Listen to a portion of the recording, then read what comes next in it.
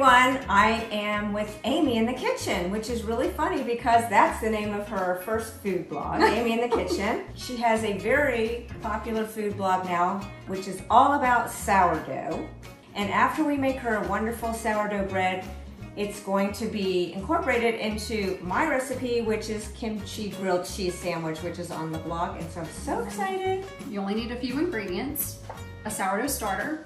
And what is that? What's sourdough starter? Flour and water that is capturing the wild yeast and bacteria that's in the environment. They get in here, they eat it, they multiply, and they produce gases that form these little bubbles and make everything rise, and that's what makes bread rise. So to get started, you need an actual sourdough starter, and I fed mine. So I'm gonna add 50 grams of this sourdough starter to my bowl. To this, I'm gonna add 350 grams of water. We're gonna add 10 grams of salt. So I think that's about 2 teaspoons. I like to use the whisk at this point just to incorporate all that into the water, because when we put the flour in, it'll help, you know, distribute that starter. Okay, so now that I have all that starter kind of incorporated into the water, I'm gonna add the flour. In this recipe, we're gonna weigh out 500 grams. Again, if you use a scale, it's just gonna give you like the most accurate results every single time. What we're trying to do is just get this water and flour to incorporate with each other. And it's gonna look like a big, shaggy, we call it a shaggy mass. Once you have that done, just cover the bowl. Even shape it, just cover it. Yeah, what we wanna do is let this rest for about 1 hour. So it's been an hour, and this dough has just been sitting here absorbing all the water, right? So now we're going to start working on the gluten development. Okay, so you'll want to wet your hand with some water. That's gonna keep the dough from sticking. So you just reach underneath the dough on one side, pull it up and over. Turn the bowl, grab the next side, pull it up and over. And you're just gonna repeat that until you go full circle in the bowl. Cover the bowl and let this sit for about 30 minutes, and we're gonna repeat that. And then once we repeat that, you'll let this sit for about 7 hours, depending on the temperature of your kitchen. But you want it to rise, I think it's about 50% in the bowl. We have our dough in this bowl, and but it has some bubbles on the top, and now it's ready to shape. So I'm just gonna take a very, very small amount of flour. I'm gonna turn this dough out onto the countertop. So we're just gonna do a really simple shape on this. I'm gonna pull one side up and over, and then I'm gonna repeat that with this other side. Again, just pull up and over. And if you need to use a bench scraper to kind of help you, lift the dough off of the counter, just do that.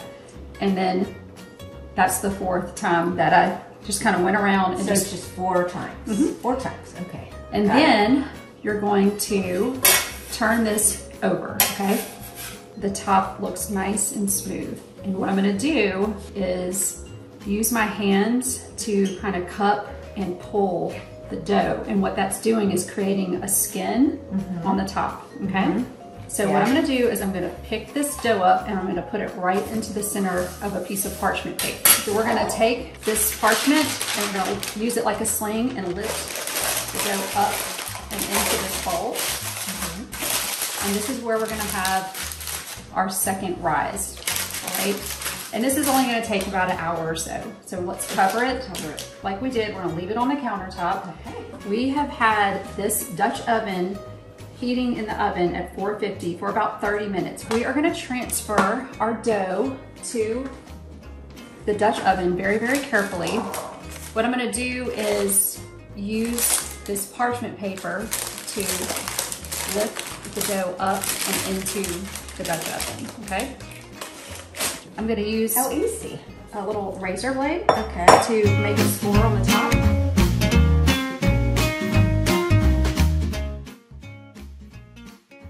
We've let it cool, so it's time to slice it. And we're gonna do kind of thick, because we got a thick sandwich here. So first you wanna butter the outside of these pieces. 2 slices of cheddar, 2 slices of Gouda, and then we want our kimchi, which is fermented cabbage, actually really good for your gut. A lot of probiotics in here, and it gives it that nice Korean flavor. So you can use as much or as little as you like. I did about 2 tablespoons of our sandwich together, and then we're gonna move over to the stove. So we've got a medium-high heat in a cast iron, and now we're gonna flip it, and you're gonna see how beautiful and golden brown it is. Be very careful on this Yeah, first flip. be Look at careful. that. Wow. Look how gorgeous that is. Yeah. So our kimchi grilled cheese is ready. Look at that cheese just oozing out. Yum. Oh my goodness. And we're gonna give this little bad boy a taste. Look at that cheese. Oh, this is ridiculous. Yes. And I wish that you could smell it. It smells amazing. So Amy, you do the honors of cutting the kimchi grilled cheese made with Amy's sourdough bread. Yeah. Can you? Oh wow, look at that.